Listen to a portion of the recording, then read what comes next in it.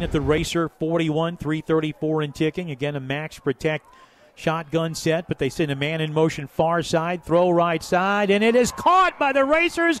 A pick at the 29-yard line on the interception. Marquez Sanford, his second interception of the year. And great pressure up the middle by the Racers. They brought Sean Rodriguez right up the middle, number 31, and he was right in the quarterback Cook's face, and he was actually just trying to get it out of bounds. He was. He just didn't get it far enough, and Sanford was there and said thank you very much.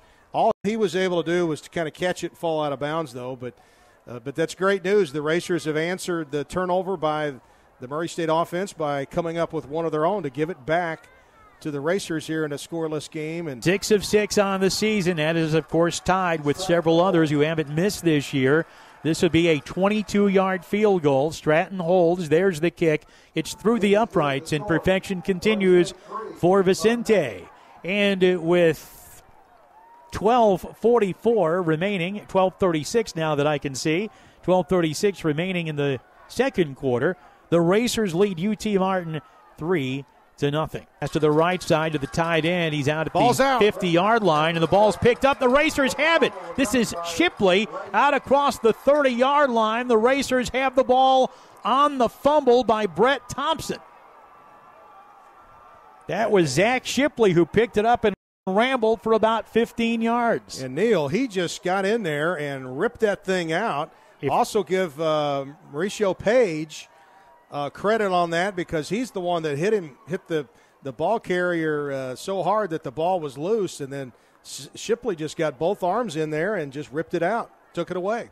2nd and 16, the Racers with the ball at their own 47. Martin shows blitz. It's a bad snap. Bentley picks it up, steps up out of the pocket, throws. He's got a man open. It's caught at the 22, down at the 15, 10, 5, and at the goal line, it is into the end zone. It's fumbled and picked up for the touchdown by the Racers. And I need to see who that is. It's Daquan Dallas who picked it up.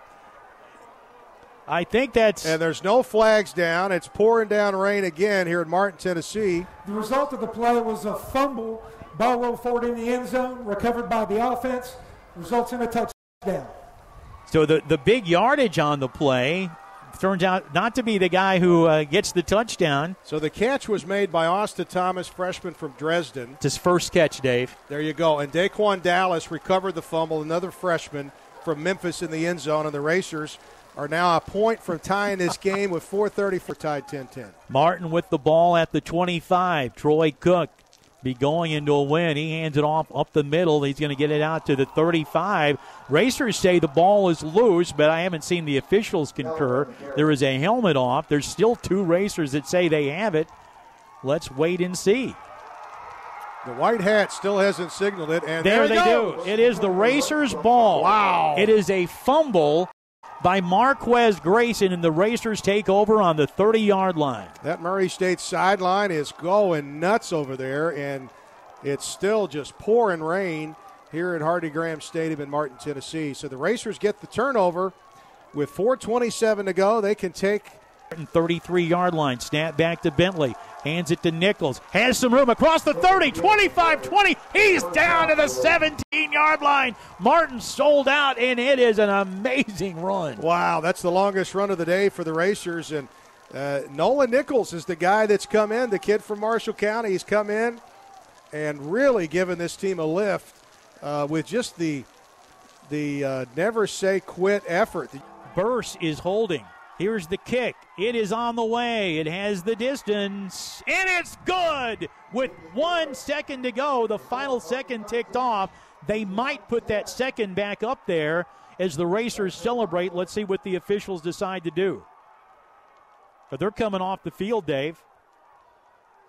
It appears the Racers have won this game, and I see Jason Simpson meeting with the white hat down there, wanting to see if there's some more time that should go up there. Are we meeting or heading to the dressing room?